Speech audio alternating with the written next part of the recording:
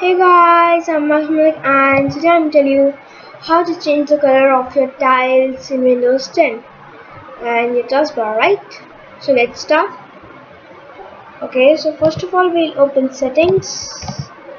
And yeah, and now then we'll click on this button. I see background, lock screen, yeah, right. So now I'll click on colors.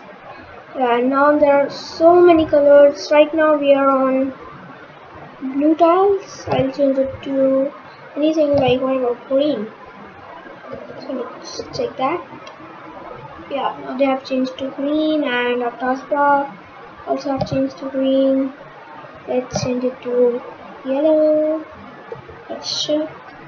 See, even our taskbar has changed. So this is how you can change your colors. I'll go for green and close this. So yes, it has been changed. So guys, this is how you can change your colors of your tile.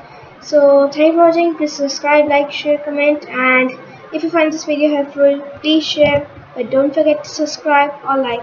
Thank you.